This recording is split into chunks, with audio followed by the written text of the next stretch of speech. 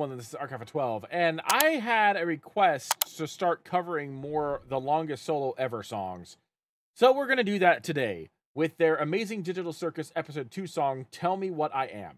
Now, I did cover the Rocket Music Episode 2 song, and that one was only, it had vague references, very, very vague references, but primarily it was completely spoiler-free.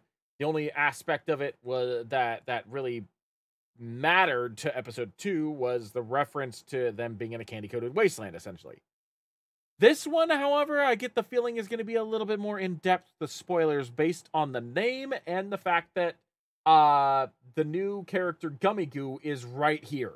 So, spoiler warning for Episode 2 of the Amazing Digital Circus, Candy Carrier Chaos. So I strongly recommend you go watch that before watching this.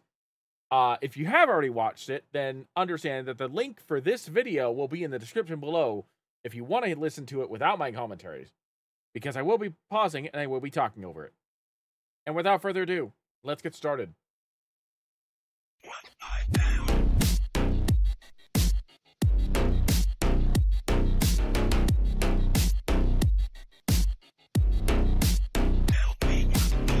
Down here at the bottom, underneath it all big dots, I've got a million faces, place in the world got smaller. Thought I had it all figured out, now all of me are falling. We don't matter in the slightest, we're just some code that's brought to life as parts of vices. Life is a lie, in the mouth in the sky. Don't get too comfortable, you don't mean nothing and you'll never know why. I'm a construct, automaton, but all I want was a little purpose. I'm nervous, I'm in the game, but I'm not a player. I've been created to be obliterated and left in the dark, no play.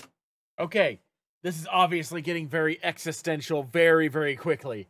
I like the fact that that Longest Solo Ever has constructed this entire song around Gummigoo and Pomni's like conversation about what he is and exactly what it means to be who he is. Everything about this song so far has been very, and no, this is only 44 seconds in. Everything about this song so far has been very structured towards that conversation. And I get the feeling that it's going to remain that way. Now, could there be a switch up? Absolutely. Could it be that we get to a point by the end of it that we're seeing Gummigoo accepting who he is and accepting the fact that, oh, you know, maybe it's not so bad before he gets popped by Kane. That, you know, he doesn't actually, like, really exist. But I get the distinct impression that that may not happen. Or if it does, it's going to be a very small section before it returns back to this very confused, melancholy, and worried place that we're currently in right now about what it means to be alive. When I think about my mother, did she ever have a face? Don't know how I could recover, I'm falling, no break. This truck's going over the edge, I've done all I can. Just tell me what I am, please. Also, the visuals for this almost remind me of like an 80s or 90s VHS tape. With like it being slightly out of focus, with it being like filtered. Everything about this just feels, especially with the letters, feels very 80s, 90s-ish, which, if I remember what game theory or film theory, I forget, I think it was film theory. Remember what film theory said about the first episode. Matt Pat linked the first episode to being in the early 90s-ish. So that would make sense that this had a very 80s/90s vibe to it with the picture. Help me understand, am I a man or a command? A program, damn, to their design. What happens when you leave, when your eyes are not on me? Do I go on if not perceived? I can't breathe, please give me relief. Just tell me what I am. So tell me how you're different. The look on your face telling me this isn't breaking your brain. Oh, there's nothing left to break. How long does it take to accept that everything and everyone's fake? I ain't your face on the wall, I can't seem to recall seeing any of your friends at all. You're not a plaything, you're far away, bringing your trouble down here. We were fine before you show. Well, now I don't know if I had existed. If I didn't, what I'm missing. Am I just a ghost, built to be a host? Every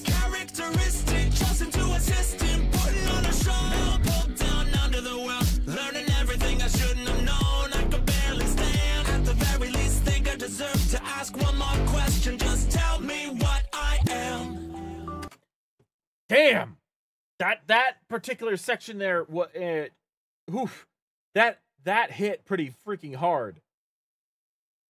Even more so than the first one. It definitely expanded on like what Gummigoo was experiencing in this moment when he realized that he didn't matter, when he wasn't alive. Like that section right there specifically expanded so much of like the realization of what Gummigoo was coming to, and it tickled me quite a bit that it felt like those could have easily been conversation topics that Gummigoo could have brought up, just in an Australian accent, to Pomni when they were discussing things. So like, it's now my headcanon that he is singing this song. When the lights go off, will I feel it at all? Will I be erased just like I have so many times before? You say to come along. Would it be so wrong to find a home in the forever? Building memories and more. I can be someone. My life has just begun. I finally know.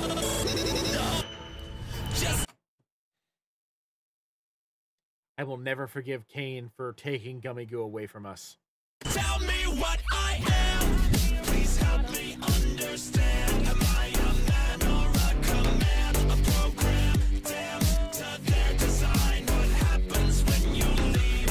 When your eyes are not on me? Do I go on if not perceived? I can't breathe. Please give me relief. Just tell me what I am. Help me understand.